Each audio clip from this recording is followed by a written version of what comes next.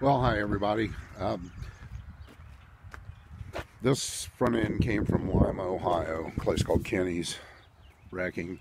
It was about a 6.5 hour drive for me to go up there. It poured down rain all day long. This is gonna be short because I got to get this thing off here and get the trailer hooked back up. But there's the Suburban that it's gonna go on. I got a new fender with it, a new hood, all the front end hardware, all the heating and cooling, radiator, all that stuff, wiring harness, brand new headlight assembly for the driver's side. So anyway, I got to get busy. It's going to be short and sweet, but this is it. It's here.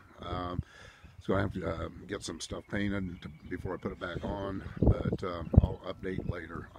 But we're getting ready for round 2 of the severe thunderstorms and heavy Okay, rain. guys, this is what kind of crazy day it's been. I drove back from Lima, Ohio, drove up there in pouring down rain, came back in pouring down rain, 6.5 hour drive, and you couldn't hardly see. It was buckets.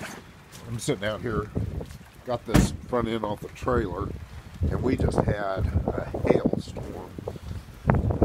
It sounded like gunshots going off. A lot of this is melted already, but they were releasing beating the crap out of everything. I told my wife, I said, better that figure, drive all the way back up there and back, get that front end home. I was trying to strap it off to the pallet it came on, and this is, man, it beat the crap out of our cars. I hope it didn't ding anything, but we'll find out.